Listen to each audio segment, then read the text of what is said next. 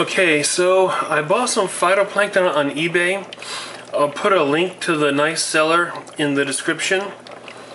But what I'm doing here is I'm growing the phytoplankton in containers of salt water around these rocks. I want to see if some of the phytoplankton will stick to the rocks, so if someday I'm able to set up my saltwater tank, the rocks will just sort of continually